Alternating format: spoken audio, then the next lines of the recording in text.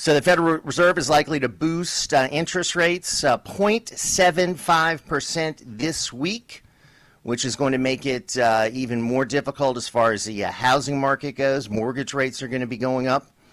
This is not going to be good for those in the real estate industry. But what the Fed is trying to do is put the brakes on inflation. And they're going to do that by increasing interest rates more and more and more.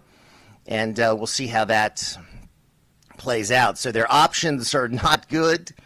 This is what happens when you've got things that are falling apart all over the country. It is a bad situation for the country, because anywhere you look, you've got issues. Biden and his administration aren't competent in anything. There's no area where we can point to where they're doing a good job.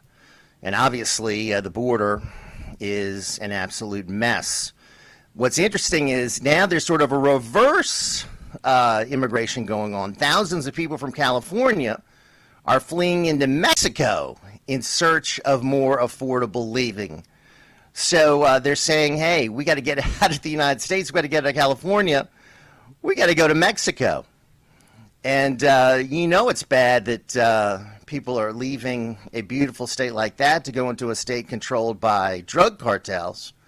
But at least in Mexico, you can find baby formula. At least in Mexico, they're not the kind of shortages you have in the shelves that you have here. And people are saying, hey, it's a better deal than the state of California. You know it's bad in California if that is what is going on.